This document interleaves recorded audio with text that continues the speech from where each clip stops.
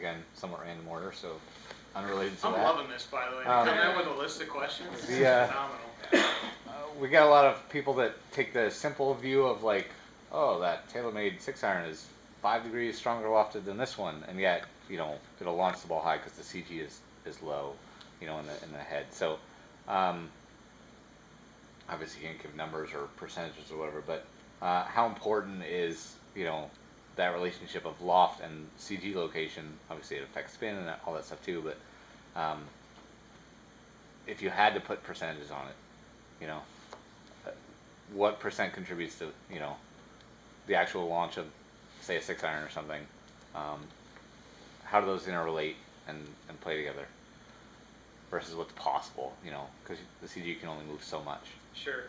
I mean, so you can kind of speak in terms of like levers, like what's the biggest lever on loft or launch, and kind of work your way down. Actually, I don't know. I mean, our designers spend a whole lot of time trying to dial in CG and loft and to kind of hit the launch conditions. Maybe I'll let Corey kind of lead on this, and I'll follow up. It's a really good question. It's a tough one to answer because there's a obviously lot of going into it. Yeah.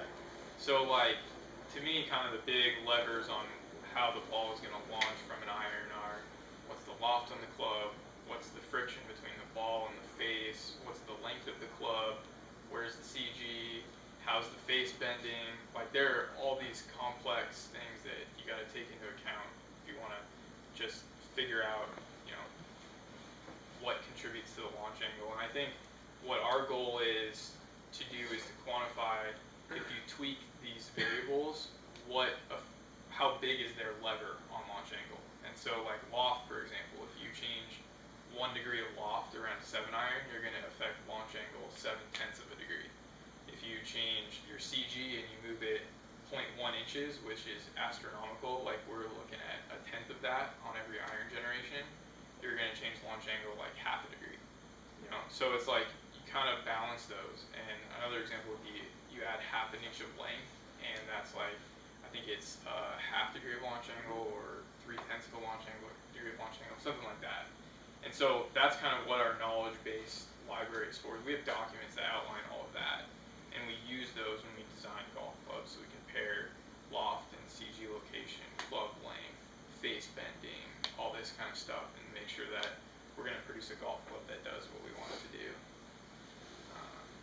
Does that answer the question? Yeah, as well as you probably could, yeah. I think. I can't really put percentages on it. Right. But I know yeah. We definitely have like curves that outline what the biggest levers are. And I think from just, if I had to, off the top of my head, loft is definitely probably the biggest lever on launch angle. And the easiest one to tweak, right? Yeah, exactly. And the easiest one to change. And then I think after that it would be length. If I had to, like the length of the golf club. And of course, this is talking in the range in which we kind of deal with, right? Yeah. I mean, CG, since it's very difficult to move, you know, if you move the CG, you know, a huge amount, yes, it's going to have a huge amount. But since it's a difficult thing to move the CG, you know, a significant amount, it ends up just naturally being a smaller lever. Right. It doesn't mean we don't focus on it. We focus a lot on it. But you also got to take into account how all those things also affect ball speed. They're going to affect spin rate. So sometimes there's inverse relationships where, you know, on a club with a lot of loft, higher friction does one thing. On a club with less loft, higher friction does something completely different to launch angle and spin rate. And so that's where kind of the fundamental research, we do a lot of stuff where we just have an iron and we stick different faces in it with different face roughnesses and use pingman to understand how different surface finishes and things are going to affect spin rate. And as we change the loft, what's that going to do? You might be surprised. I mean, you can see on a low lofted club or higher friction might end up lowering your spin rate. Yeah. So this one's asking about putters, but I'm going to kind of change it around. How much? Was it your question? No. It's asking about, you haven't made a putter that actually pings in a while. But whatever. Acoustics are an important part of a player's perception, you know, feel and stuff. How do you guys test, and you know, how much of that can you even like kind of spec out like before and almost simulate to know what it's going to sound like before? Sound is tough, like because a lot of it. So we've done. I'll just explain to you kind of some of the different tests that we run.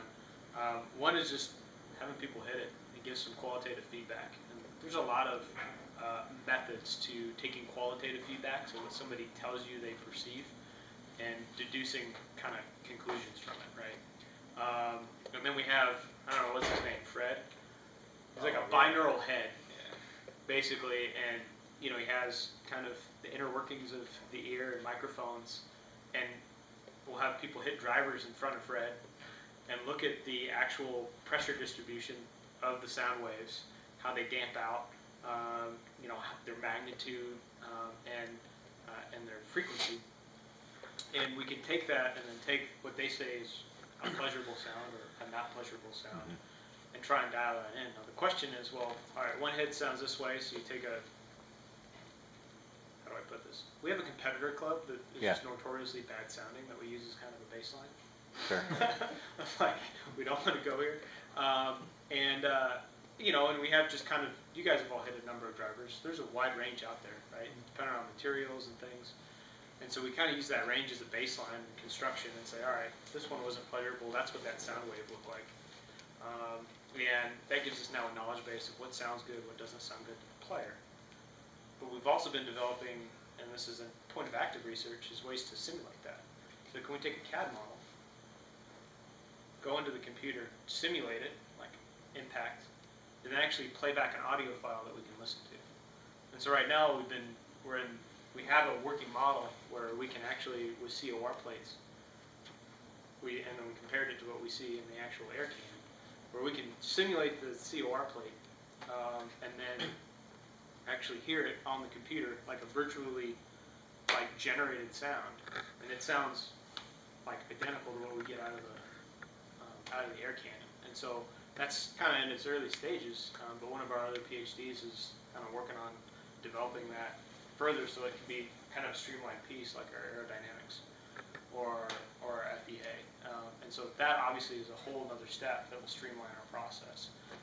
Ways to tweak sound is just, it's geometry. All sound is the way this vibrates, right? There's these kind of resonant frequencies in the crown, which is probably the biggest driver behind what you hear is the crown. It's just experiencing the most kind of vibration and in the range that your ear really perceives. And it's facing your heads. It's kind of up. And so, but you can look at, kind of rib structures and things like that to kind of influence the way that club is, the harmonics, right, of the club. And so, we do qualitative testing, we do empirical testing with Fred, and we do virtual testing using,